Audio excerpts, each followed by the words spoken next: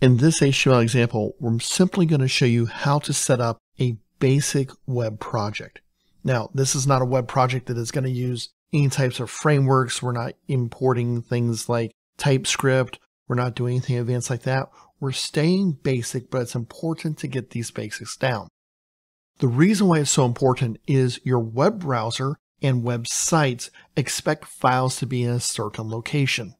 Nowadays, the problem is we so often use things like a file search, whether it's in Google Drive or even on our local machine, that we're not looking for the files and we're not looking and expecting them to be in a project. So what I've done is I've created something called source code. This is because I do a lot of different programming projects and tutorials on my video channel like this. What I've done is I've created the source code. Now I have an HTML project folder. This is where I'm going to put all my HTML projects. I can come over here and I also have this folder opened up inside Visual Studio Code.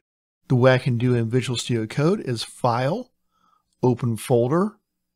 Here's my source code. You see some different examples I have. I'm going to go to HTML and this opens up that folder for me.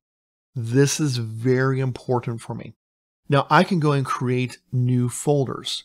To do this, here's my HTML, and I have an icon here for new folder, or I can right click and say new folder, whichever you find more beneficial and easier for you. I'm going to put my project name, in this case project 1, and now if I want to, I can go File, Open Folder, HTML, project 1. This is going to let me see only my files associated with this project. This is going to make sure I don't accidentally open up files in another project I may have going. It's like I said, I've got lots of projects. I'm going to come over here and create another new folder. So this is one of the folders I always create because every website is going to have some sort of images attached to it. So I have a place to organize my information. Images in one folder.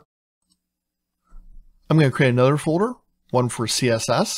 This is where I'm going to put my style sheets. Very important. We're not going to use these early on, but in later examples we will. Then I'm going to create another new folder, and this is going to be for my scripts.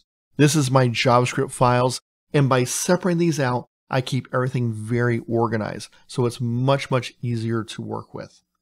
If you got this down, being able to create your files and work with those files will be much easier.